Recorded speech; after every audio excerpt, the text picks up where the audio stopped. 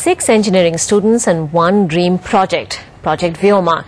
An unmanned aircraft has been built by students of Bangalore's RV College of Engineering. It's all set to be the first Indian entry to an international aero design competition organised by the Society of Automotive Engineers in the US. A group of enthusiastic students from an engineering college in Bangalore are over the moon. They have developed an unmanned aerial vehicle, and it has been chosen for an international aero design competition for students. I am interested in aerospace. That was the first thing which motivated me to take up this project. Secondly was to prove to our college, to the world, that India is no less. We can also do such kind of things. We thought we could take up this challenge, and especially none of us are from aerospace background. I'm from electrical, 2 of us are from electrical and the others are from mechanical. So we thought this could be a real challenge for us.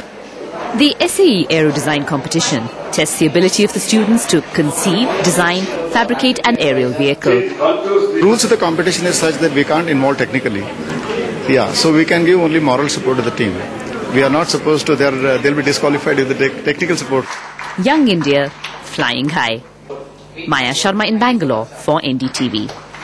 It's time for the weather report.